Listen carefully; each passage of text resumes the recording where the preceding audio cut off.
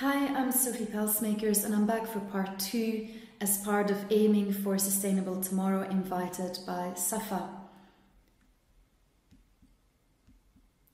And this talk is about exemplary international housing design examples.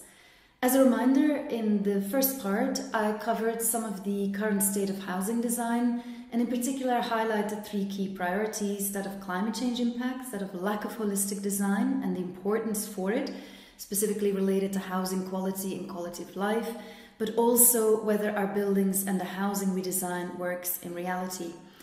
Of course, there were many other priorities that I could not cover, but the 3 projects that I'm sharing here will address the above aspects, but also most of or several other aspects as well that we couldn't cover in the key priorities in the first part. So, the first case study is by Rick Mather Architects and Archetype in London. It was completed in 2014 to Passive House standard. It's including both social and private housing, about 53 units, and also some commercial space, and is built to lifetime homes and advanced accessible standards, so it means it can be adapted for an aging population or people in wheelchairs over time.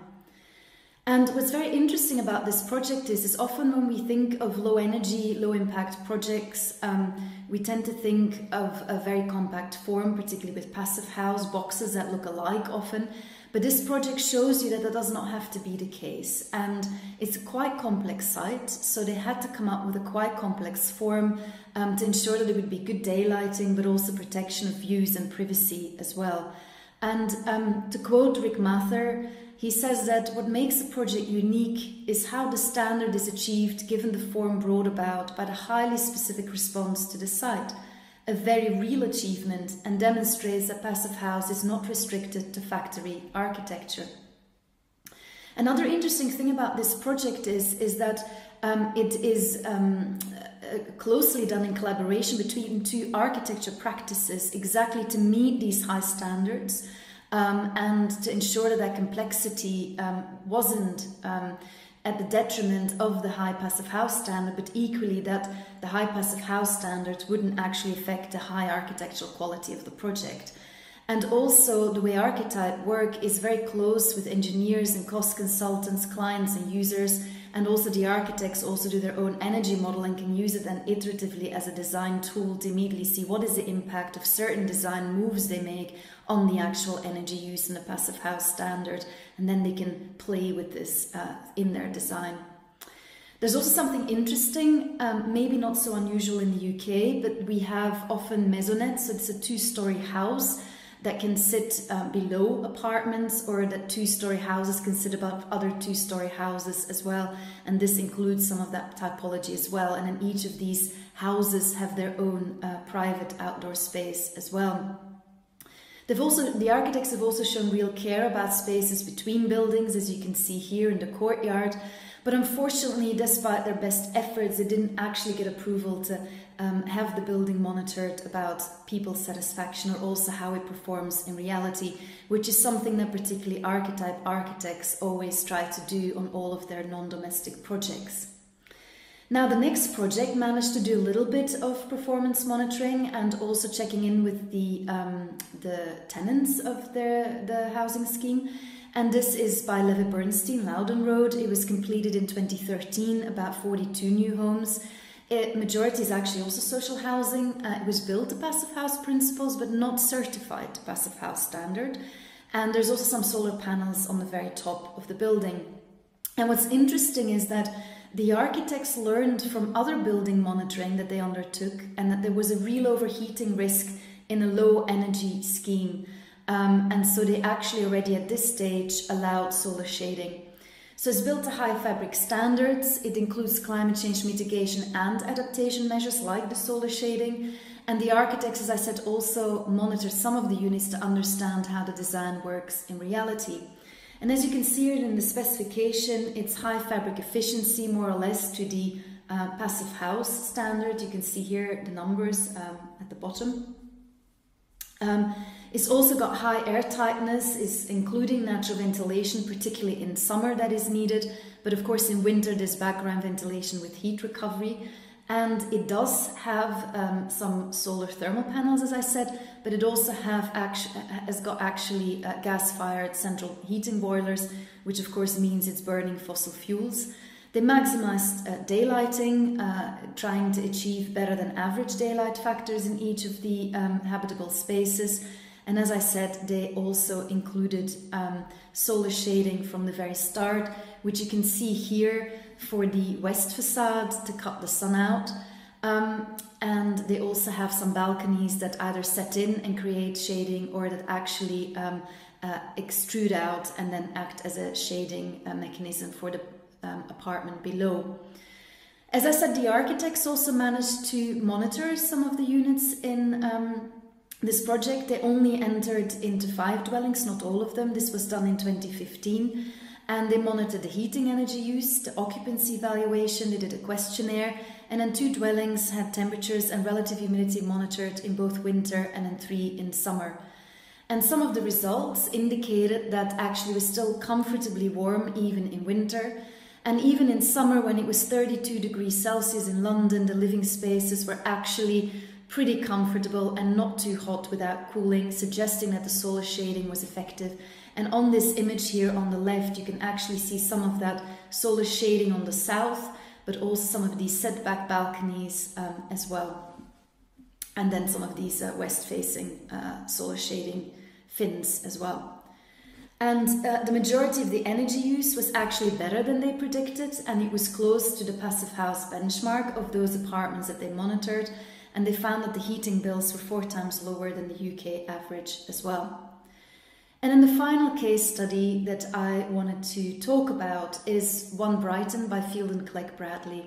Now, before I go into this case study in a little bit more detail, I want to perhaps highlight that I hope not too many of you are disappointed I did not include any very recent case studies, because also even One Brighton is actually was built between 11 and 13 years ago. And the reason why I've included projects that are a little bit older is several reasons. First of all, they have endured. They have shown that they're actually really appreciated and loved by their communities and that they work. But also because at this stage it's taken so long for these projects to be monitored and for any issues to be fixed, that only quite recently have the lessons that we learned from these projects been shared. And that also means that while these have been built quite some time ago, actually the lessons we learned from them are still very recent and are still very relevant as well for other projects going forward. And I hope that as we monitor more and more housing projects specifically, and that we do this more as standard practice, that we can actually start to more quickly release some of that data and the results and fix some of these issues, so that also we have enough information to present case studies in detail as well. So, as I said, One Brighton was designed by the architects Field and Clegg Bradley. It is in Brighton. It was designed according to the One Planet Living principles. And you can see that here on the left, some of the criteria that it includes, and it's actually quite a holistic approach. So it's not just about carbon and energy and water, but it also includes sustainable transport, local and sustainable materials, food growing as well, and also natural habitats, culture and heritage, and equity and fair trade, and also health and happiness. There's about 172 homes. It's a fairly large scheme, about 2,000 square meters of community and office space. It was designed and built to Eco Homes and BREEAM Excellent. They have a 0 private parking with a car club, low impact construction, and as I said, it was actually commenced about 13 years ago, and the first occupants moved in just over 10 years ago. This diagram shows a cross-section, and where they really try to connect the design and the sustainability at different scales, where they try to connect, as you can see, your local transport with then the car club for the community in the building, and then intermodal transport to national transport links as well. And they also try to connect some of the greenery from the side then actually at the vertical scale through the building as well. And then they're showing how that, you know, the sun provides free heat, but also some active electrical heat as well, and also fresh air. You can see that at the very top of the roof there is a micro wind turbine, but actually, because they realized that other research was coming out, they actually changed that after planning, but I'll describe that in a moment. So the concept was really designed in a quite complex shape, and they did that again because it's a quite complex kind of corner site, but also because it actually is very good for housing quality. So they created slots between some of the units, which then created extra views out for those units, but also gave extra daylighting as well. And it gives particularly these oblique long views as well. And they also then create sky gardens in these spaces, as you can see here, and also some raised planters in these sky gardens for communal vegetable growing.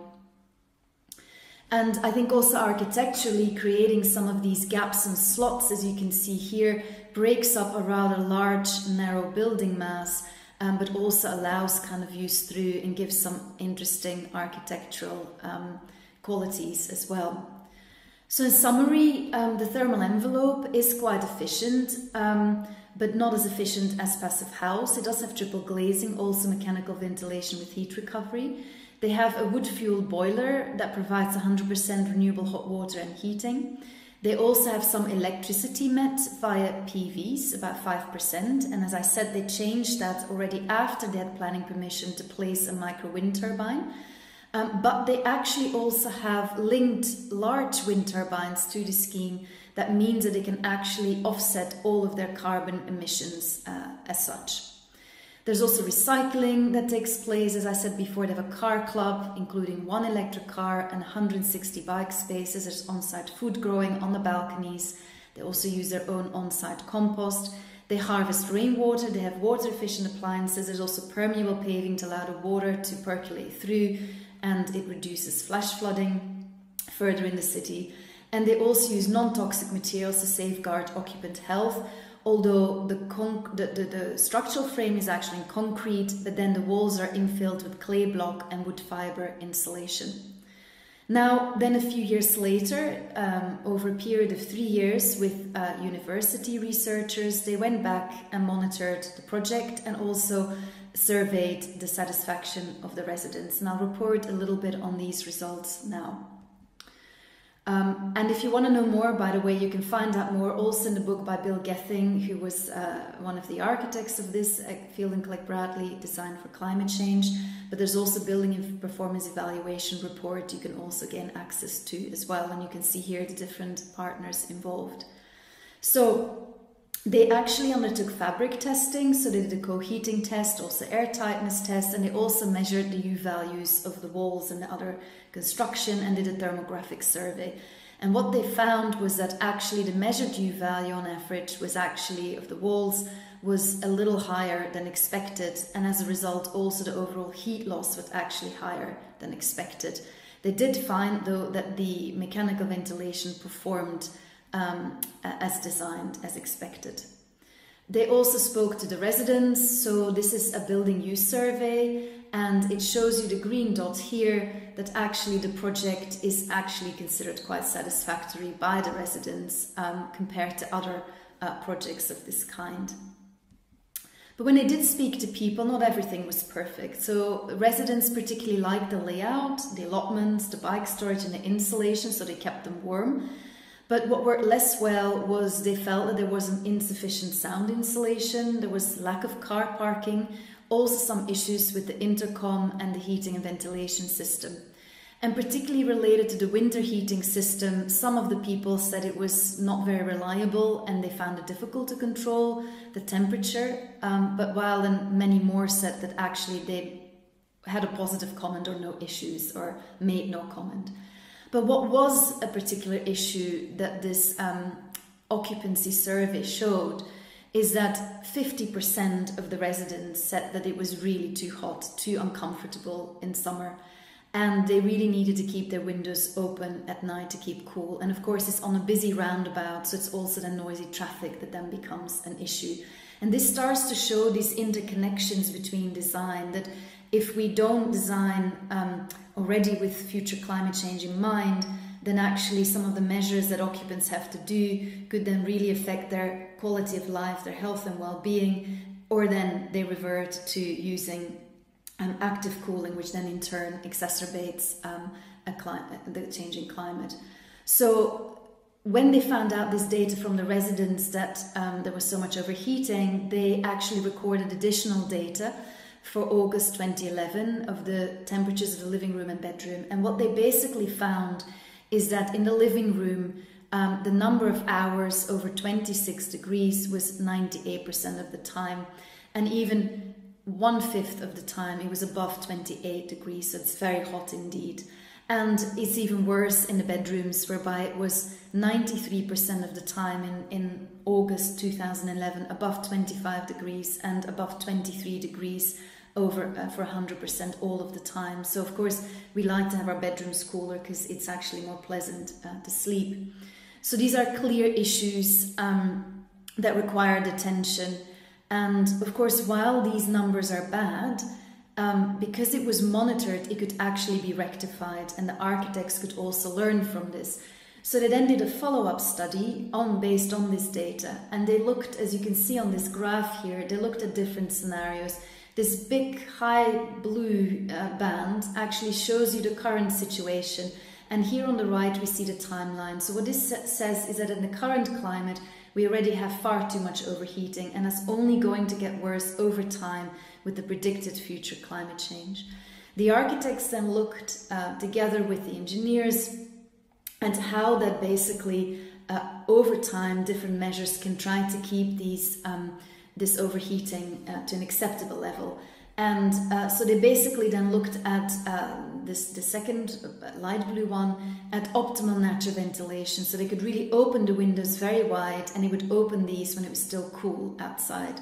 And that significantly reduces actually the overheating compared to the current situation whereby windows couldn't necessarily all open all the way. But of course what was even more effective is by installing ceiling fans and alongside the wide window ventilation.